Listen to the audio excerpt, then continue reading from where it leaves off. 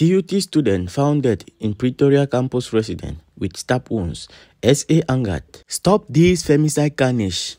A third-year student at the Tshwane University of Technology (TUT) was allegedly stabbed to death by her boyfriend.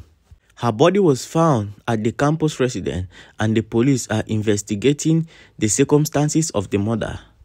SA citizens were horrified and expressed their anger on social media about the femicide in the country. Hello guys, welcome to my YouTube channel. If you are new here, please subscribe and turn on the notification bell. And if you have been here, it's always a pleasure having you. Pretoria, 21-year-old Thokozo Zaba was found dead at the TUT campus residence with multiple stab wounds on her neck. The police took in her boyfriend for questioning, and there is much speculation on social media that he committed the murder. Zaba was alleged last seen alive on Wednesday night having drinks with her ex-boyfriend and friends. According to police, the friends left Zaba and the ex-boyfriend together later that night. The university said that on Thursday morning, the deceased was discovered at the Ekaya Junction residence dead. TUT extended condolences to Nzaba's family and expressed regret that students and women in the country have to live in fear for their lives. The student who resided at Ekaya Junction was enrolled for National Diploma in Integrated Communication Program. She met her untimely death in what appears to be an accident of gender-based violence.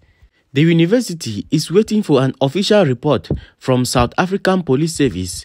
We wish to convey our deepest condolences to the student's family, friends, and fellow students.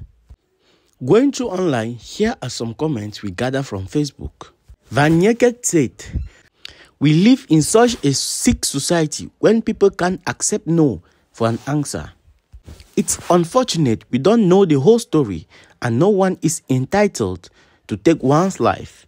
Another comment reads, "It's about time activists, lawmakers, politicians, law enforcement agencies, judges and courts, and human rights groups rise physically to stop this femicide carnage. South Africa scares me every day. I'm sure as women, we all suffer from anxiety from all these criminal acts. Rest in peace, beautiful angel. This is really sad. Let's all give a minute of silence to Thokozo Zaba. May her soul rest in peace." And please guys, don't forget to subscribe to my YouTube channel for more updates. Turn on the notification bell and stay put. Thank you for watching.